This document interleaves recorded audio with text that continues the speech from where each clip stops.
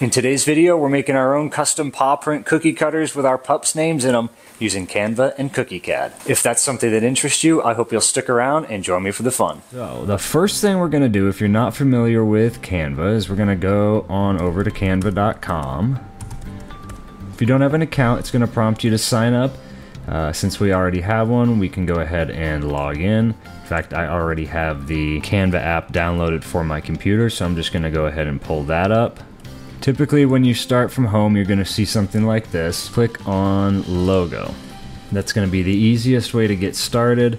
And with the free plan, you're limited to downloading 500 by 500 pixels. Anything larger than that will require a paid Canva subscription, which if you use it a lot, I do believe it's worth it. We do pay for it, and it definitely is worth every penny. Alright, for this one, I want to do a dog bone cookie cutter. With the holiday season coming up, there's going to be a lot of custom gifts, and dog biscuits with the dog's name on it is a really cool idea.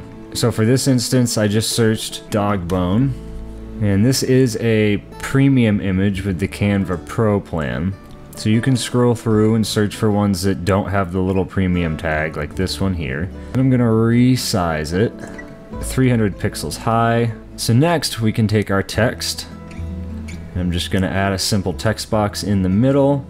And I like to use a font that has some thickness to it. The Chewy font is a favorite of mine, especially for dog bones. So my father has a dog named Titan, and I know my grandmother's planning on making cookies for all of her grandpups. So I'm gonna do cookie cutters for her to give to her before Christmas so she can make cookies to give to the pups.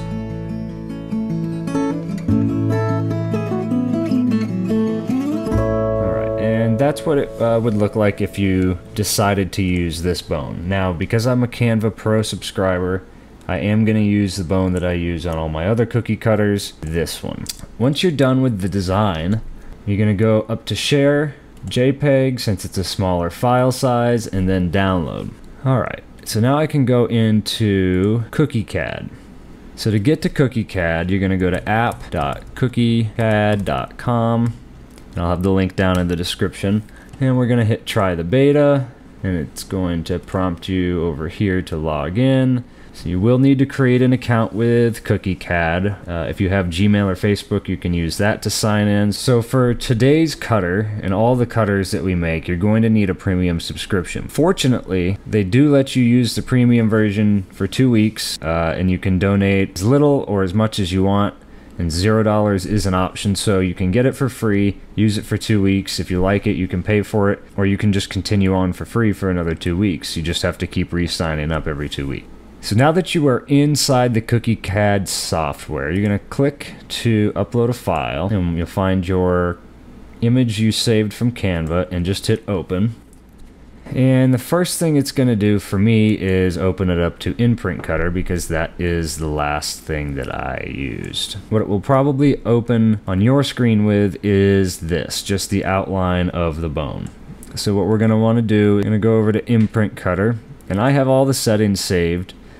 And for this instance, we're going to need the floating one. As you can see now, we've got our whole cookie cutter here, just the way we want it to look, so when we go to stamp it, it comes out nice and perfect. Now, how did I get to this point? Well, let me show you. I like these cutters to be around 4 inches, so I'm gonna bump this up to 95 mil. Just gonna give me a slightly larger cutter. I'm gonna change my depth to 12 millimeters with a blade thickness of 1 millimeter.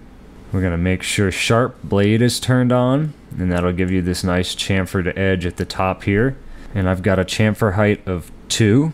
The imprint I've got set to be 4 millimeters down from the top. Handle, which is this part here, has a height of 2.5 millimeters and a width coming out of 3 millimeters. You're going to want to make sure center bars is turned on. Without these on, your design is just going to float there and it won't work very well. So we'll turn on center bars. I like to have both a horizontal and a vertical for these ones. Change these both to 7. Then you're going to go down to experimental settings, and there is an option here called under imprint. Right now it's turned off. If it has a floating part like the dot in the eye, you will need to leave under imprint off. For everything else, I would recommend turning under imprint on because it will make the cutter a lot easier to clean. As you can see here, there is a pass through that goes all the way through. You can rinse out the cutter when you're done using it. When we turn under imprint off, it closes everything in, which means anything that gets pushed down into there is going to be much harder to get out.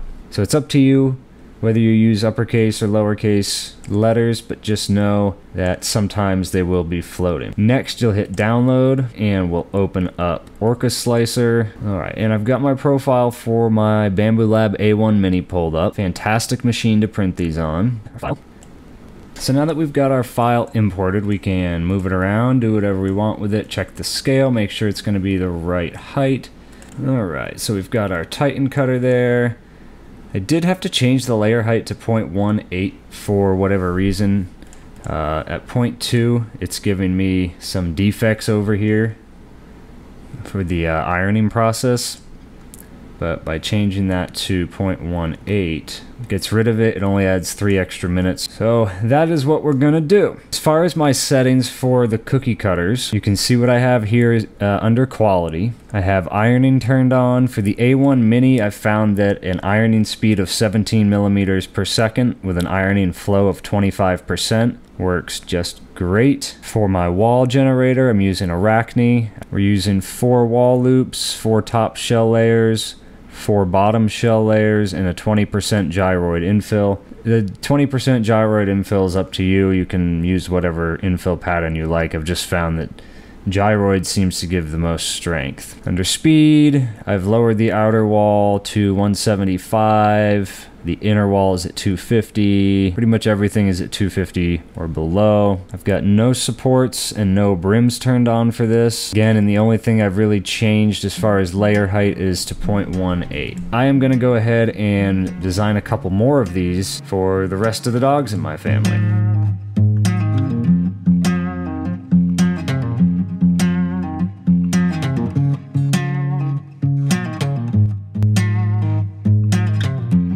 So now that we have everything loaded up into Orca Slicer, I'm going to hit Slice Plate. It's going to generate the toolpath.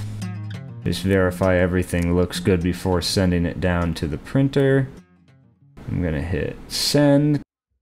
And since I've got the other printers idle at the moment, I'm going to go ahead and put some stamps on my P1P. Not going to go too in-depth into that, but I am going to use CookieCad, and I'm just going to change it to the stamp instead of a cutter. And I'm going to import these into Orca Slicer under a new project, and I'm going to use my P1P with the textured build plate. Let's get them sent over to the printer and take a look at what they look like.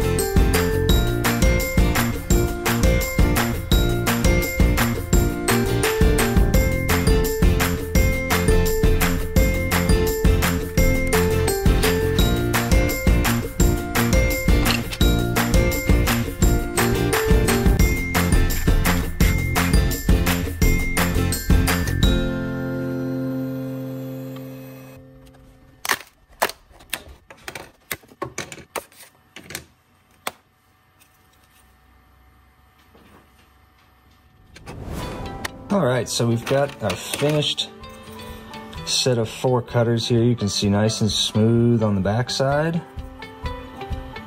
And reverse printed there. Came out wonderful. Nice and sturdy. There's Ginger. There's the Titan. and Lex.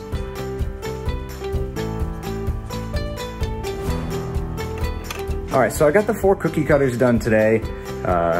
We got Lex, Ginger, Jovi, and Titan right now. I'm gonna go ahead and print the other 3 that I had designed so I can get the rest of them off to my grandmother's house so she can make some cookies. All right, so I got all the items we finished up today laid out here right on the A1 Mini. I've got some Play-Doh somewhere from some cookie cutter molds I was making earlier in the year, so I think I'm gonna try these stamps out. Also gonna get the 2024 gift box cookies up onto the Etsy page, so be on the lookout for that. If you are interested in getting your own custom 3D printed cookie cutter and you don't have a 3D printer, I'll have links in the description below to our website and Etsy. And that is where I'm gonna wrap this one up. Thank you so much for watching. If you enjoyed the video, I'd appreciate a thumbs up. If you have any suggestions or you have something you wanna see in the next video, be sure to leave a comment below. Be sure to hit the subscribe button so you never miss out on the next video. All right, folks, take care.